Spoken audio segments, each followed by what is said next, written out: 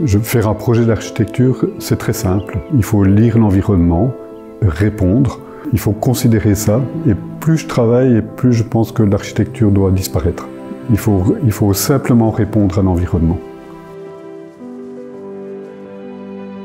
Je m'appelle Bruno Erpicum, je suis architecte.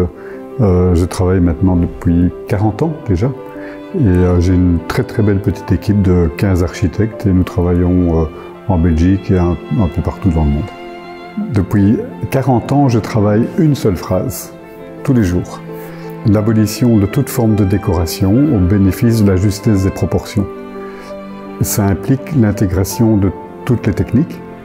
Ça implique aussi le nettoyage de tout ce qui n'est pas nécessaire. Et pour moi, un cadre de châssis n'est pas nécessaire. On l'enlève, on l'intègre. Et dans le cas présent, on a par exemple une portée de 10 mètres, sans colonne. Je voulais mettre ça en honneur avec les châssis Skyframe qui présentent une extrême finesse. Skyframe, pour moi, présentait la meilleure combinaison de produits, mais surtout d'équipes de mise en place.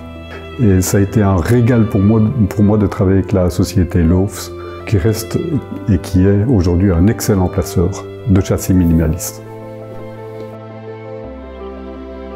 Faire un bâtiment, c'est immanquablement modifier l'environnement.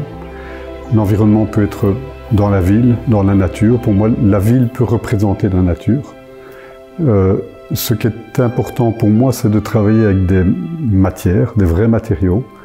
Et il faut que ces matières embarquent la vie.